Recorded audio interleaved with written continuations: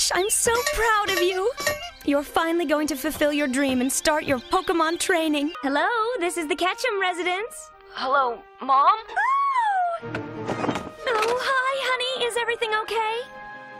Where are you, Ash? The Pokémon Center in Viridian City. You're already in Viridian City? It took your father 4 days to get there when he started Pokémon training. Oh, he'll be so proud. You're the apple of his eye.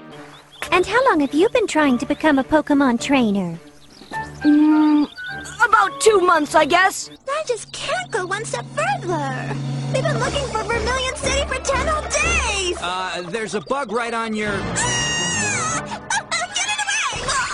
It's been quite a while since Ash left his home in the town of Pallet, and a lot has happened since he began his Pokémon journey.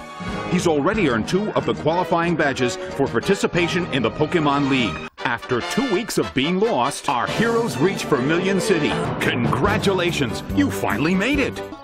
The next town we come to is Celadon City. Isn't there supposed to be a gym there? There sure is. All we've got to do is follow this road.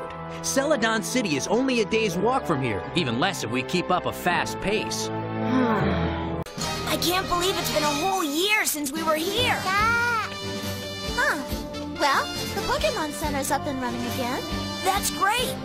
Where's the Pokémon League meeting this year? Ash?